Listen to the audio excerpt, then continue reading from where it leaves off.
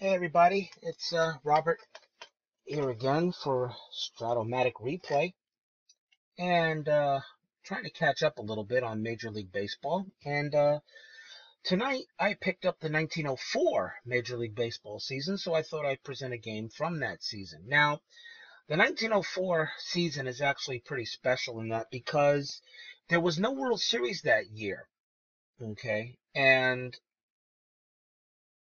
the thing about that was that there was some issues that was going on. And right now you're looking at your screen and looking at Wikipedia.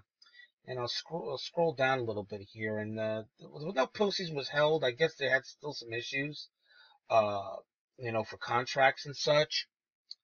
But you also take a look at the final standings of that season, and you'll see that the Boston Americans won the American League and the New York Giants won the National League. And the key players of that was players such as Nap Lajoie, Jack Chesbro, of course, Honus Wagner, Joe McGinnity, and Cy Young threw a no-hitter that year. So did Bob Witz, Jesse Tan. And you see some like May 30th, Frank Chance, the Chicago Cubs got hit by a pitch. This is on Wikipedia. You can check it out yourself. But the reason why I went here is because since there was no postseason, I thought for tonight's replay I would go ahead and do a, shall we say, World Series game between the two teams that won the pennant that year, and that would be the Boston Americans and the New York Giants. So I didn't actually play an entire World Series. I'm just going to play one game. And we're going to say this is Game 7 of the 1904 Major League Baseball World Series. The Giants and Americans are tied at 3 games apiece.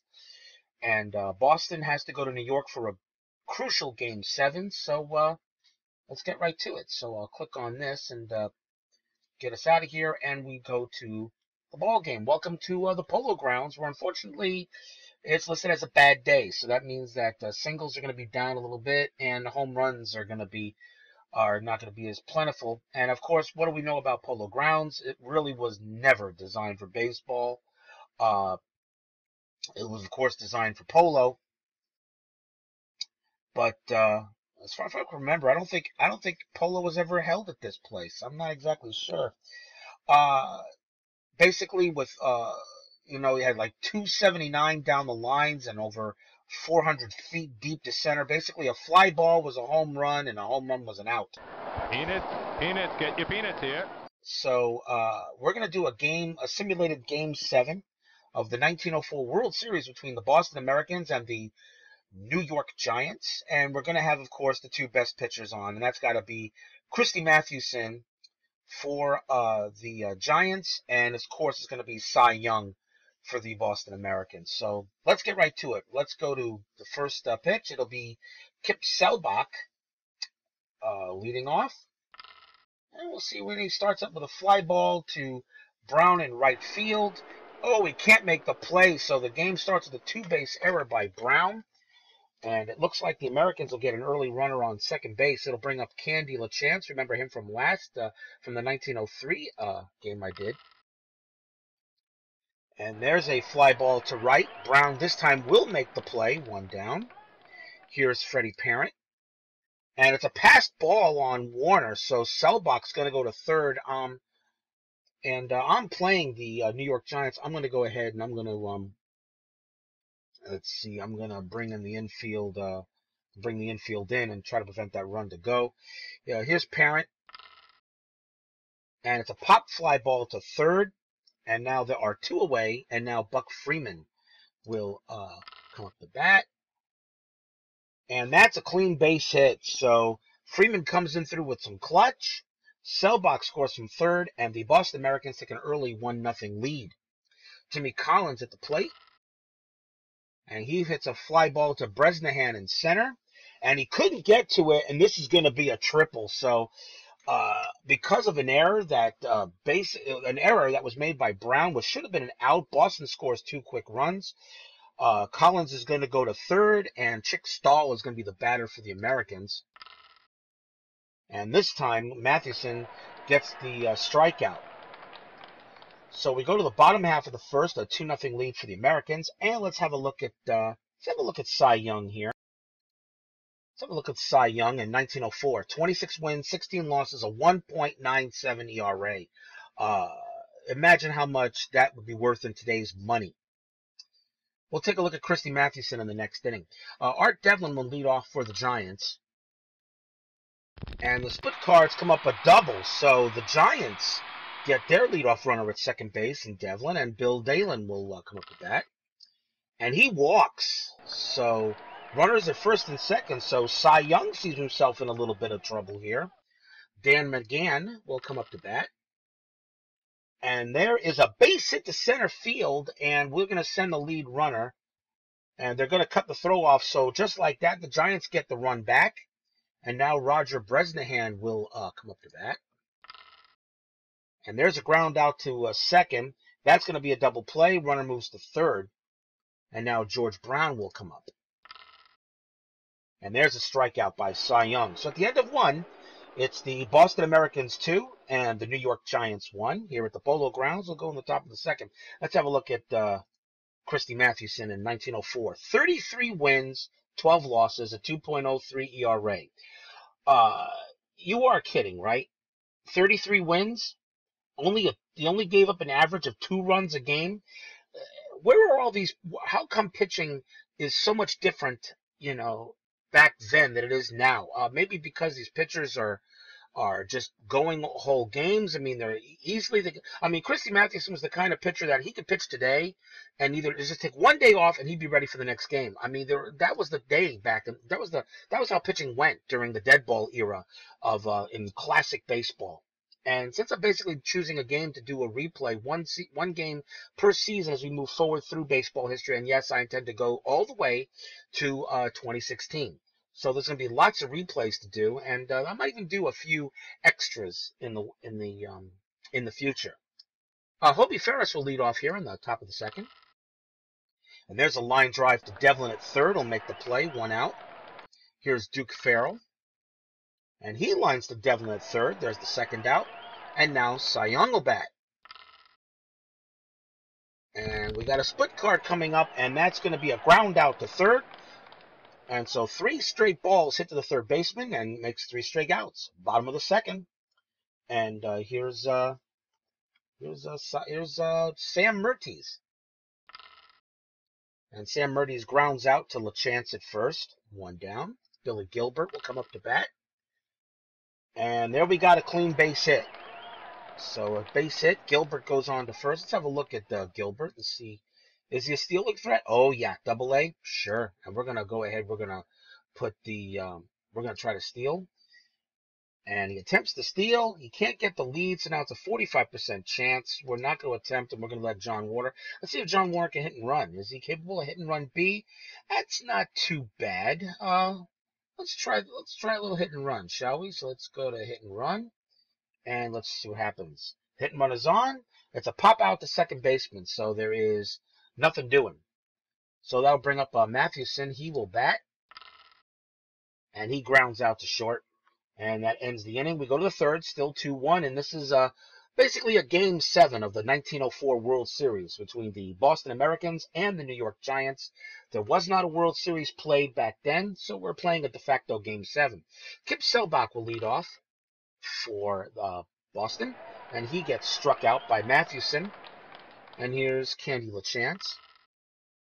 LaChance lines out to Gilbert at second, and now Freddie Parent will come up. And he grounds out to shortstop, to Parent. Shortstop. We go to the bottom of the third, 3 up, 3 down. Cy Young on the mound. Devlin to bat. And split cards come up a 7, and that's a ground ball to Collins. He will throw over to first for the out, and that will bring up Bill Dalen to bat. And that's a walk. So Dalen will go to first. See what he's capable of doing. Definitely a threat to steal. Let's see if he can get the lead here. Let's see if he can get the lead. Attempt to steal. He can't get the lead. We won't attempt. What about Dan McGann? Is he a hit and runner? Let's see if he can get the hit and run on. Let's try the hit and run. Hit and run is on, and it's a grounder to Parent. And Parent is the runner held effect is on, so that means that he can't make the play, And we're going to have runners at first and second with still one out, and Bresnahan will bat. So it looks like the Giants have something brewing. Let's see what they got. And there's a double. Drives the ball to center for extra bases. Dalen will score. And yes, we will send the lead runner. They're going to cut the throw and allow the run to score. So on that big double by Bresnahan, he will go to second, and the New York Giants take a 3-2 lead. And here's George Brown coming up with still a runner on second base and one out. He grounds out to short, which moves Bresnahan to third. And now Sam Mertis will come up to bat, and he flies out to left field. So at the end of 3, it's New York 3, Boston 2. And we go to the 4th. Christy Mathewson still on the mound. And Buck Freeman leads off for the Americans. And that is a fly ball to right. And this time Brown will make the catch. One down. Jimmy Collins will bat. And he struck him out. So 2 down, and now here's Chick Stahl. And there's a ground out to Gilbert. He'll throw over to first and get the out. We go to the bottom of the 4th. Let's see what Gilbert does. He makes the last play. Now he'll come up to bat first in the bottom of the inning. And he lines out right to LaChance, 1 down. John Warner will come up. And he pops it high in the air. Parent is going to make the catch on this, 2 down. And now it's Mathewson.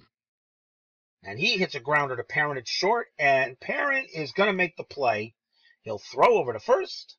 And the side retired. So 3 up and 3 down there. And we go to the 5th inning. Mathewson still on the mound. And Hobie Ferris will lead it off for the Boston Americans. Strikeout. Mathewson gets the play. And now Duke Farrell will come up to bat. And split card coming up. It's a 10. Line out to first base. And there's now 2 down. And now this is what you would love to see in today's. Wouldn't you just love to see the Christy Mathewson baseball legend versus Cy Young at the plate baseball legend? Where is classic baseball these days? Young pops one out and retires aside. We go to the bottom of the 5th. Here is Art Devlin to lead off for the Giants. And that is a single to center field. Devlin will go to first. Bill Dalen is the batter. And let's see. Let's try the hit and run again. Hit and run is on. It's a force play to shortstop. The runner on first is out. So Dolan takes over. So the hit and run failed to move him over. So now we'll see what we do with Dan McGann. We'll let him bat. And that's a fly ball to right. Freeman will make the catch. 2 down. And now Roger Bresnahan will come up. And split cards come in. And he line drives right out to third. So 5 innings in the books in this Game 7 of the 1904 World Series. 3-2 still leads by the New York Giants. Christy Mathewson will now go into his 6th inning. Selbach will lead off for the Americans. And this is going to be a base hit. So a base hit for Selbach. He'll go to first. And Candy LaChance will bat. We will hold the runner. He can't get the lead. And this is going to be a base hit for LaChance. And we're going to stop the other run from advance. We have no chance to get Selbach. He's on third with no problem. So runners at first and third with nobody out. So now Mathewson's in a little bit of a jam. And the infield is brought in by the AI, and I agree with that. Parent is the batter. And this one is going to be a sac fly to center. And Bresnahan will make the catch, but there's no way they're going to get the runner at third. That's a score. We're tied at 3. LaChance stays at first, and Buck Freeman will bat. The hit and run is on. It's a ground out to first. They get the play, but LaChance does move into scoring position. And now Jimmy Collins will bat. And let's see here. You got Collins and you got Stahl. I was almost thinking of maybe doing intentional walk, but I think and he's righty against righty. I think I'll let Collins bat. So let's go. Oh, who's pitched to him? And a split card up, but it's a long fly ball to right. But this is going to be a clean fly out. So the Americans only get 1 run. It's tied at 3, bottom of the 6th. Cy Young still on the mound for the Americans. George Brown will lead it off. And there's a fly ball to right field. Freeman makes the catch, 1 down. Here's Sam Mertes. And Mertes grounds out to LaChance at first, and now Billy Gilbert will come up. And there's a ground ball to Parent, who throws over to first. 3 up and 3 down. So it's Boston 3, New York 3. We go to the 7th inning in this tight game here. A tight game 7 at the Polo Grounds. Christy Mathewson still looks like he's got it. Chick Stahl will be the batter. And there's a strikeout for Mathewson. And now Hobie Ferris will come up. He's 0 for 2, but it looks like he lined out and struck out. And there's a fly ball to left field. Mertes will settle under it, make the catch. And now Duke Farrell will come up to bat. There's a triple, maybe not. It's a clean fly out as we go to the 7th inning stretch.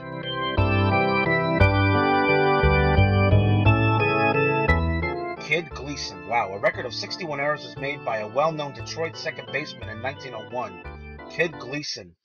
Well, I hate to say this. If he made 61 errors in today's baseball, actually, I'll be honest with you, I don't think he'd make it to 30 errors in this year's in modern day baseball. I don't think he'd do it. I kind of doubt it. But I guess you really never know, don't you? Baseball's a great game, ain't it? Bottom of the 7th. The Giants and Americans tied at 3. John Warner is the batter against Young. And that's going to be a beautiful single into center. Stahl will throw it in. And now we got the go-ahead run at first. And we're going to let Mathewson, I'm going to let him bunt this one here. So let's see if he tries to bunt. And he bunts at it. It's perfect. Warner moves over to second. And we have 1 out with the runner in scoring position. Art Devlin will bat. He's at a double and a single. Let's have a look at him real quick. Art Devlin, good, very good, excellent speed, very good bunter, very good at running, very good. And he's got normal power against the lefties, a little weak against the righties though. He batted .281. He had 1 home run. He had 66 RBIs in the 1904 for the Giants. Let's see what Devlin does. And Devlin, it's a fly ball to left. Selbach will make the catch. And now it's up to Bill Dalen. Can he get the run in? Split cards say yes! Yes! Dalen gives it a ride, blasts it out of here. Home run, New York Giants. On a split card chance, he had to do a 1 and a 2 in order to hit the home run, and it comes up a big one. So Bill Dalen, what a game for him today. He's done very well. He comes through. So it's now a 5-3 Giants lead, bottom of the 7th. Dan McGann is up. And this one's going to be another base hit for the Giants. So the inning does not end yet. McGann goes to first. I'll let Bresnahan bat with the runner on.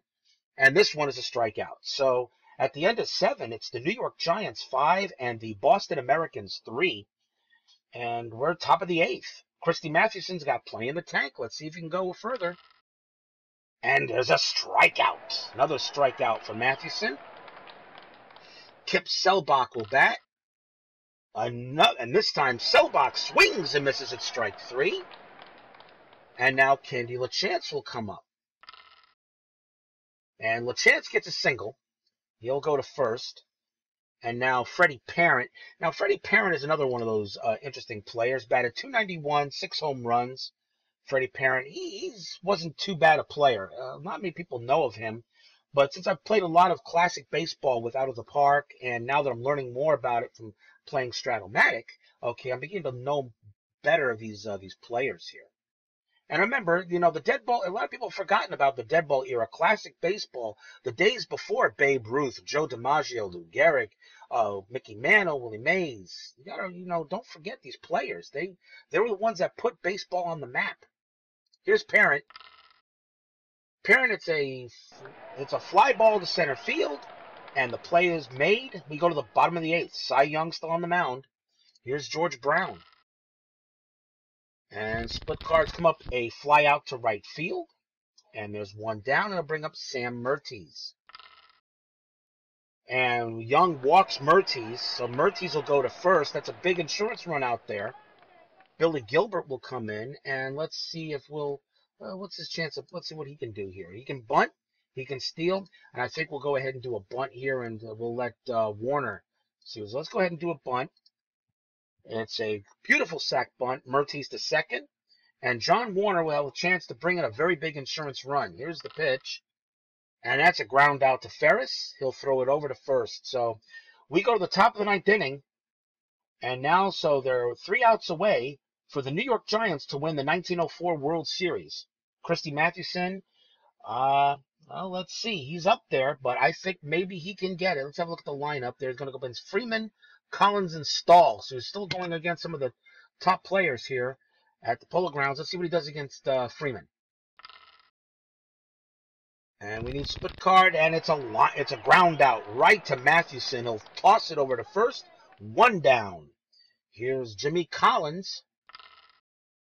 Collins grounds out to Gilbert at second. He makes the play, throws to first. We got 2 down. So now Christy Mathewson goes up against Chick Stahl. And do the Giants win the World Series? They do. Fly ball center field. Bresnahan's under it, makes the catch. And the New York Giants will win the 1904 World Series. Let's take a look at the box score. 1904 Boston Americans at 1904 New York Giants. And we see that Cy Young, he gave up 5 runs on 9 hits. Very un-Cy Young-like, I guess. He struck out 2. Christy Mathewson had 7 of them. The Giants left 6 men on base. The Americans left 3. Dalen with the only home run in the game. Let's see here. There were, a couple of RBIs. The Giants were 3 for 9, so they were batted .333 with runners in scoring position. The Americans were 1 for 5. Let's take a look here. I'm going to give, Dan McGann was 3 for 4 for the Giants with an RBI. Bill Dalen 1 for 2, but that one hit was huge. That was a big home run. I think I'll go ahead and I'll give it to, I'll give the player of the game, though, to Christy Mathewson. I mean, he gave up only 3 runs on 5 hits, struck out 7. One of it was only an earned run, because if it wasn't for the error in the first inning, which allowed the Americans to get the 2 runs, I think that the game might not have been as close as it looked. So, hey everybody, I want to thank you very much for watching. Please leave a comment if you liked what you saw. 1905 baseball season will be coming up, so I'll let you know what game I'll be playing from that. Until then, this is Robert here from South Florida, signing off.